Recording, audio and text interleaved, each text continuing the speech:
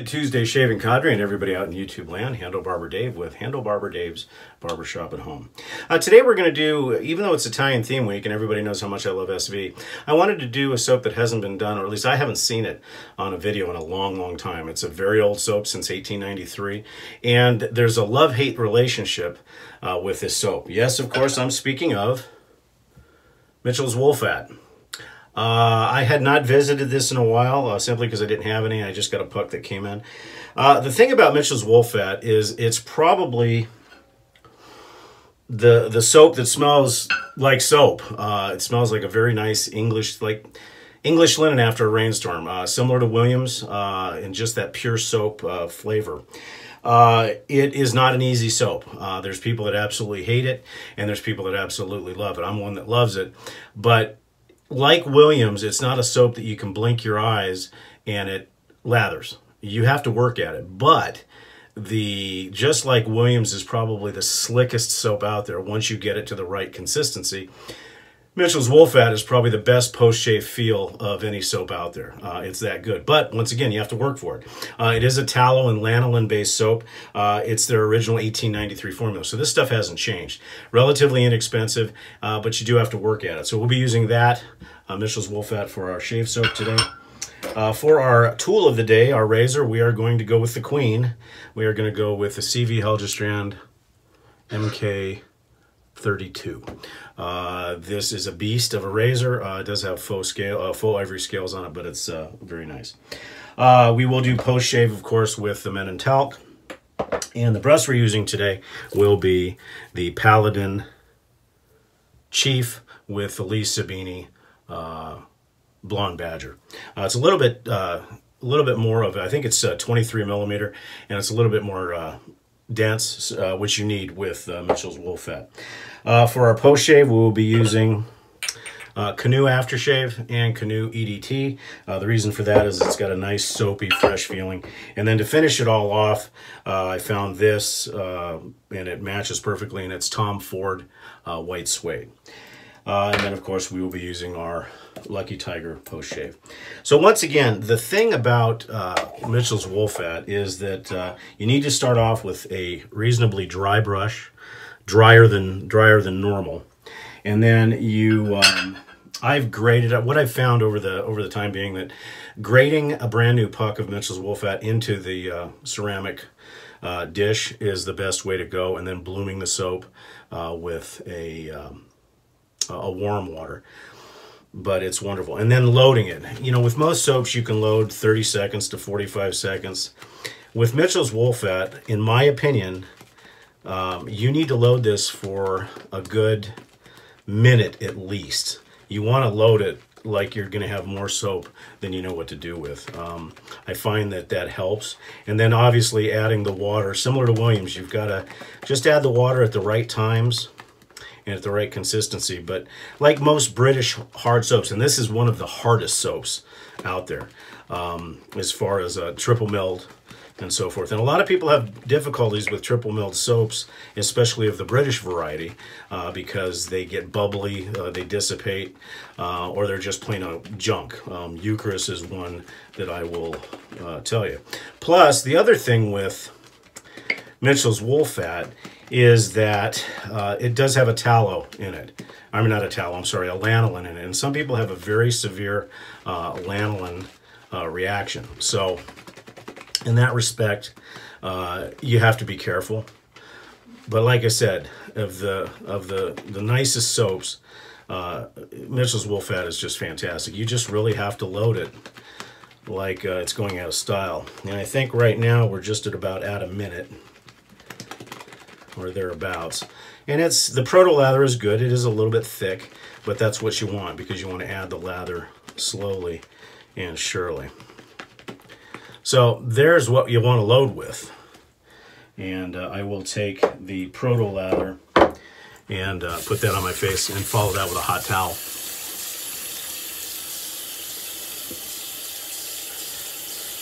So hopefully more people will get on the Mitchell's Wool Fat bandwagon, as it is very slick. The post-shave properties are as good, if not better, than any soap out there, in my opinion. and it's just good stuff. The claim to fame of course of Mitchell's Wool Fat is the post shave feeling. That is by far one of the best. Okay, we'll go ahead and do a hot towel.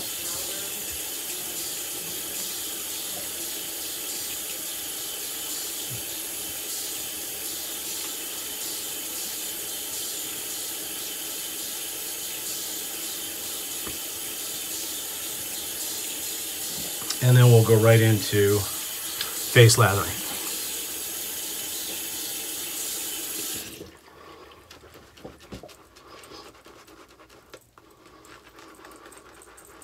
Now this is also a soap you really want to work in.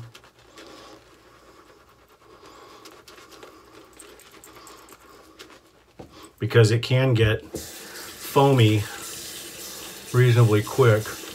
But if you load it enough, there's enough soap in there that you can get a beautiful lather. But like I said, you have to, especially if you're face lathering, if you're bowl lathering, it's a little bit easier because you can judge the water. I just don't, I'm not a big bowl lathering person. But you can get a good volume out of this soap. And just add just a few drops to incorporate that.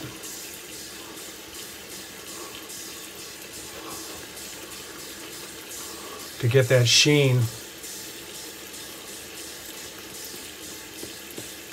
of the slickness. So like I said, with Mitchell's Wool Fat, if you are willing to take the time to get to know the soap,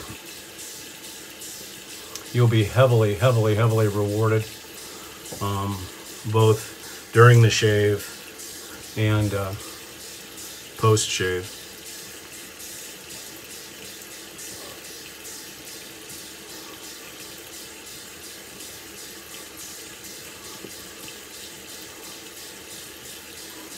Okay, we're almost there.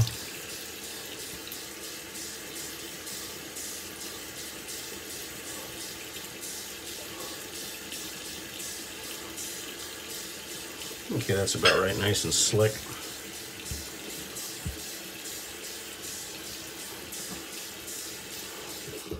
So I hope everybody's having a nice Tuesday. I didn't mention it in my video yesterday, but I will today. I've got mixed feelings about the last episode of Game of Thrones.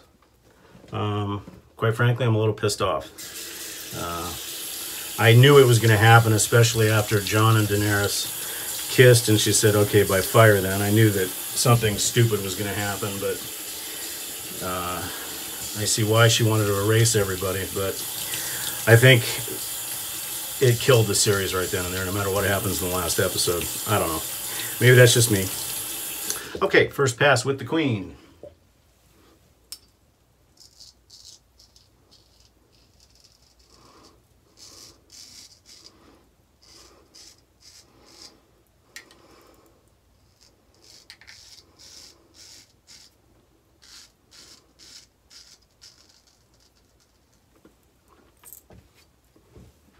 The Helgestrands by nature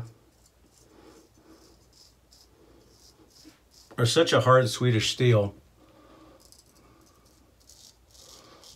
that they shave perfectly. Once honed, you don't have to do a lot to them. A touch up now and then.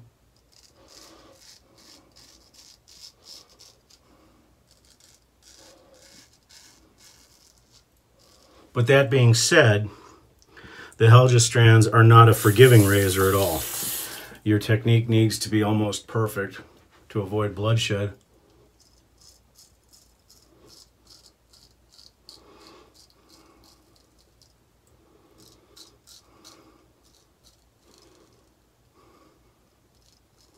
And even then, if she's not feeling it,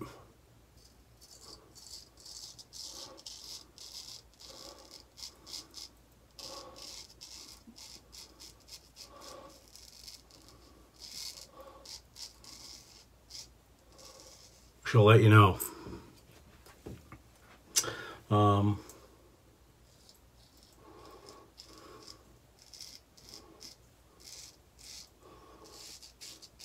Lots of fun things going on the forum right now. And I've got to say this to Chad. I have never received PMs from members asking for your lynching. So you must be doing a fantastic job in the bingo department, which may give a better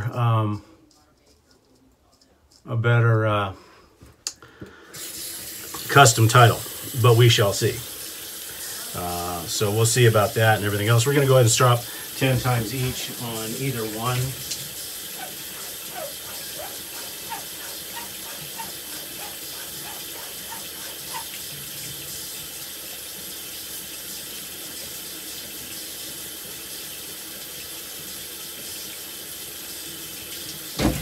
Okay, we're going to go ahead and get rinsed off here. First pass was incredible. Now, another thing that should be said about Mitchell's Wool Fat is the post-pass slickness is unreal. I mean, it is really slick. But we'll go ahead and do that, and we'll hit the time warp. We'll see you on the other side of the shave for final comments.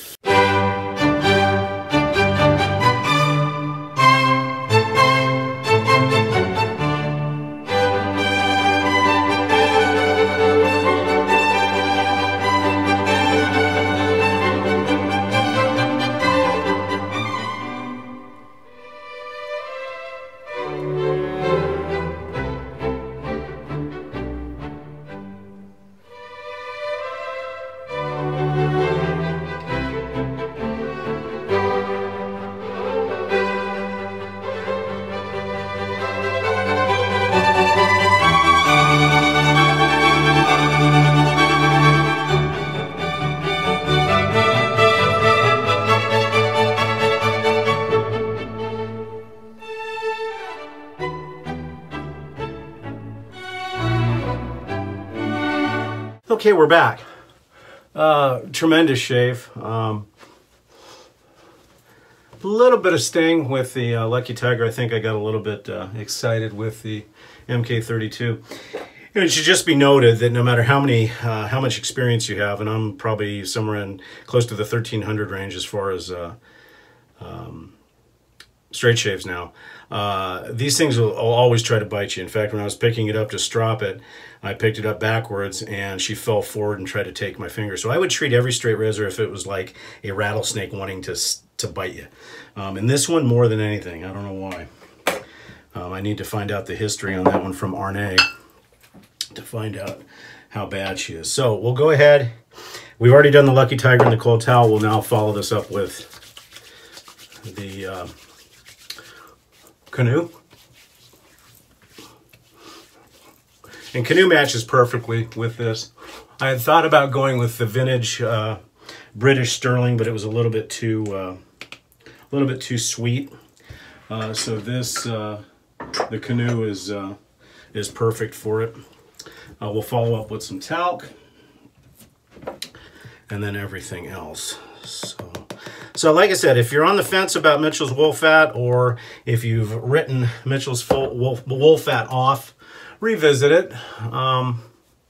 It just takes a little bit of patience, but the rewards, as I said, the rewards are incredible. The post-shave feeling, the slickness during the shave, and the post-pass slickness are all elite status. The only reason I don't mark it as an elite soap is because it does take a little bit extra work to get the lather, to get the lather right. Where most of the elite soaps, you load for 15-20 seconds and boom, you're perfect.